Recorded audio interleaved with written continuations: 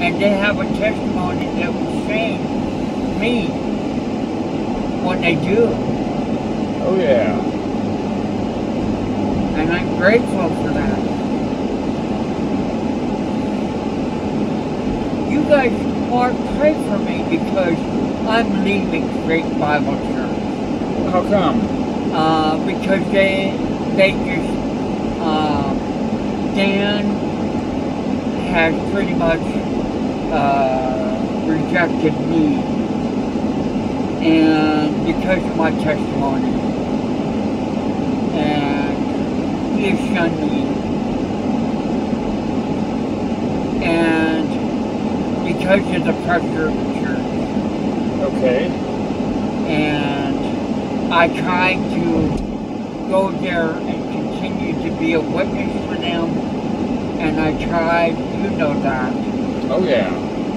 But I can't stand it anymore. It's just so obvious. They have police officers in the front of the church now because of my testimony. Oh yeah, well. They don't know, Mark, Yeah. what God has done for me, and I shared my pain, my history. Also, you know what I told them. Oh yeah. And I won't make it public knowledge in front of judges, but they know my history. They know what God has done for me, and they just turned their backs. Well, I'm sorry to hear that. I'm sorry too, because it really hurts me. I love Faith Bible Church. But I called Dan and I left him a long message. I said, Dan, I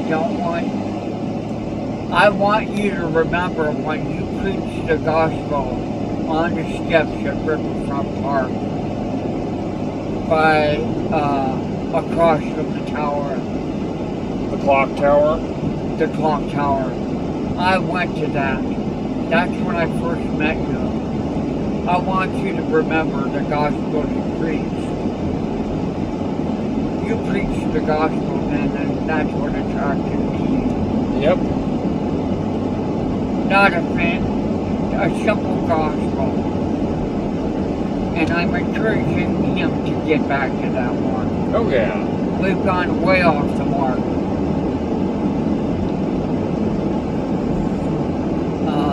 And I'm not sure why.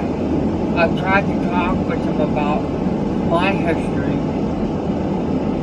Well, I'll just say, you know about my prostitution when I was into my 20s. Yep, I do. I told you the whole story. Oh yeah. And not because I want to self-aggrandize or call attention to it. It's just because what God has done for you and me and Matthew in delivering us and delivering me and blessing us so much. Christ is at the center of this. Oh yeah. When I tried to tell my story in church a few weeks ago, they shut me up and didn't let me finish.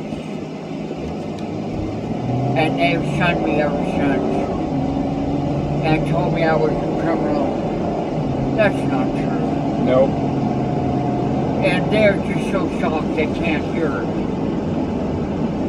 Well, that's not the story that's important. The important part is that Christ died for prostitutes. Yep, he did. He died for drug addicts and dope fiends and people who don't know it and the lost. Yep. Because of his love for them, not because of any great things that we have done. Yep. And so I'm sad about that. But the shunning was really obvious. And I'm sorry. The growth group leaders wouldn't have anything to do with me. And so, you know, it's because I don't know what gospel they're preaching anymore. Pray for them, Mark. I will do that. And Justin, when you think about them, pray for them as much as you can, would you? Oh, absolutely, yes. They